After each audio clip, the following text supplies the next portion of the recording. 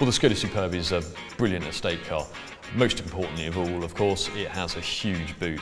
There are a couple of options that we'd recommend adding to make the boot that bit more practical. There are some handles in the boot that allow you to drop the rear seats that bit more easily.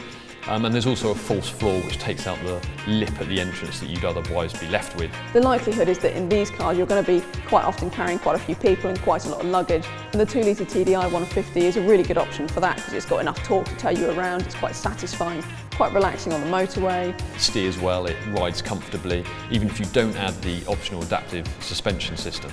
And this 2-litre 150 diesel engine that we've chosen as our pick of the range is really good for company car drivers. It's got really good fuel economy and also really good emissions, so it keeps your company car tax very low. It's got amazing space in the cabin as well, for the front seat passengers and also for the rear. And in the rear, it's almost like a limo. I'm 6'3" and I can almost stretch out in the back of it. It feels really quite upper class, you know. It's got part Alcantara seats, it's got Bluetooth, it's got sat nav. It's even got really neat touches. It's got an umbrella in the door, it's got a torch in the boot. This is a really practical car, but it doesn't really feel like a budget car. And it's for all of those reasons that we voted the Skoda Superb Estate our Estate Car of the Year for 2016.